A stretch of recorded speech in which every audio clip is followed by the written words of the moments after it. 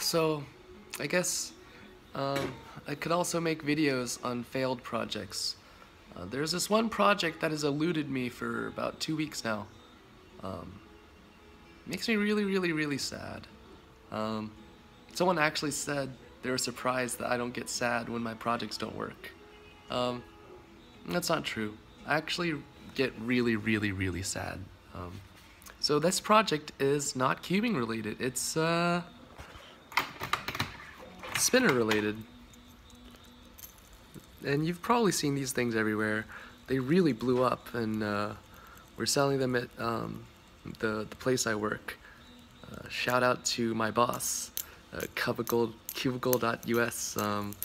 puzzlers and speeders worldwide. Yeah, we sell spinners, and I was like, some guy on Facebook, Michal, I was like, you should make a magnetic spinner. Because I was just joking. I was like, I'm gonna be a pro spinner now. But then after I heard the thought, it was like Inception. I had to pursue it with like all my thinking, and like I've been thinking about it for so long. And I read up on magnetic bearings, things like that. And in theory, it was such a brilliant idea, but I just couldn't get it to work out. So the first try was this. Really strong ring magnets. But the problem with that is the middle would like misalign, and it wasn't nice. It would bump against the spindle. And the theory behind this one was if we use physics to design one, so if we remove bearing friction, then all that's left is air resistance. And as you learn in Physics 1 in college, air resistance is based on frontal area, form drag, and turbulence. The most ideal shapes for aerodynamics is the teardrop and the aerofoil. And the rule of thumb when it comes to aerofoils is 8 times the width, 8 times longer than the frontal area. Another interesting thing is frontal area is the biggest source of drag and air resistance, so I think it's a squared function. Basically that just means for the best aerodynamic form, you want to keep the front of it as small as possible and make it so that the air comes together smoothly. That's why airplane wings are shaped aerodynamically and things like that. So I tried doing an aerofoil shape, but the problem was in the magnet.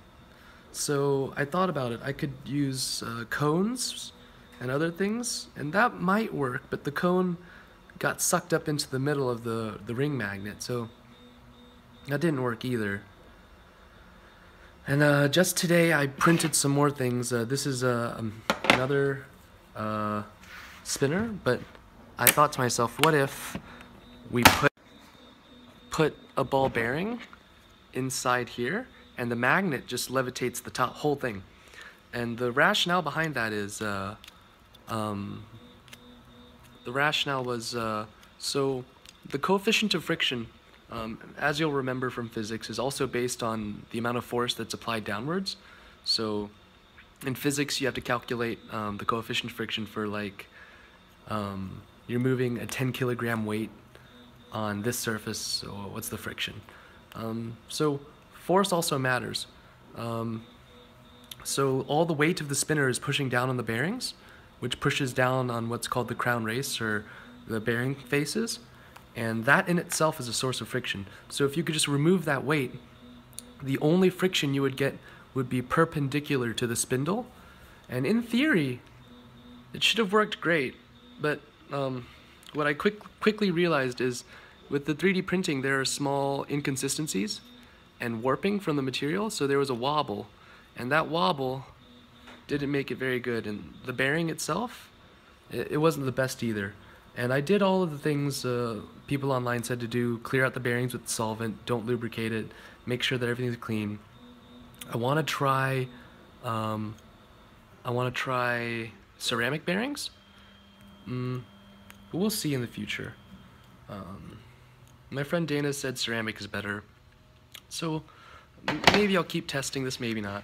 So today I decided to try another thing.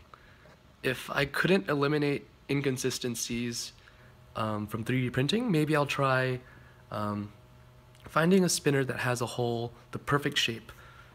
I was not able to do so. Like, the magnets are pretty big. These magnets have like 4 pounds times 2 of pull force, so they're really, really ridiculously strong. But I saw this spinner, and I was like, that little circle on the inside is the perfect size. All I have to do is just cut about half a centimeter of aluminum that appears to be hardened and anodized 3 times accurately. I didn't know it would be so hard going into it, but oh my god, it wasn't easy. And then you have to like trim the inside to fit the magnet in the bearing. It took me forever, but oh, I just broke it. That's great. It does illustrate the point better. So I just removed the metal and replaced it with a magnet. And I did it very carefully to make sure that it was accurate. It was really, really difficult to do it accurately. Let me see if I can find those pieces. It spins, but the concept and the physics is there, but I couldn't get it to work. It makes me so sad because I work pretty hard on these things. I'm gonna try to find it, make a video, and then put it together. Actually found it, but it just broke. Cleanly broke. Which is another bummer. That sucks. I'm gonna try to assemble it, see if it works. Just for demonstrative purposes. So, this was originally one piece. But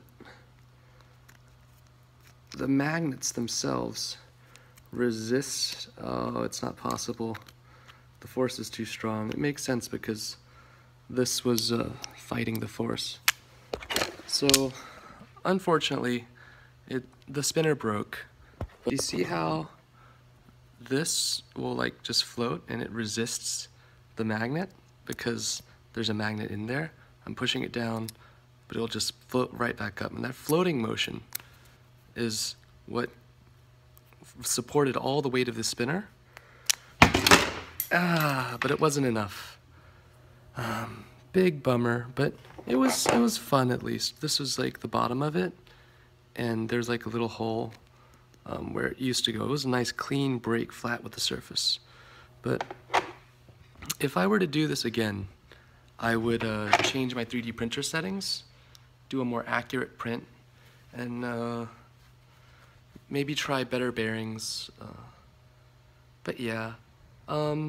So projects are a little delayed. Last weekend I spent the weekend in Philadelphia visiting family, which was fun, but I didn't get the boron treated GANs out. So a progress report, just a progress update. Cubicle 1 is out now. The next is going to be the Wutre M, the 4x4. So stickerless is about done. We're going to start a batch of black and white, and maybe expect that next week. So I guess that's it for now, and I'll talk to you in the next video. Oh, and one thing I forgot to mention is I made this out of a nice color changing material. Like, in certain wavelengths of light, like UV and outdoor weather, it changes to blue. And this isn't editing, like, because I don't even know how to edit this. So basically, I shine the UV light, the electrons promote into triplet state, invoking phosphorescence, and that changes the structure of the molecules and the way light bounces off of them. And that's why this changes color in certain wavelengths of light. So when you're outdoors, it's blue, but when you're indoors, it's this color. And you can see it slowly fade back down. I'm going to excite the electrons again with 298 nanometer light, which is all you need to change the color. It's just a simple triplet state electron promotion. You'll learn that in grad school. Yep. It's really cool how modern these materials are. It would have been so cool if this worked, but it didn't. But maybe I'll make more videos about failed projects, just so you can see what I do. Fun stuff.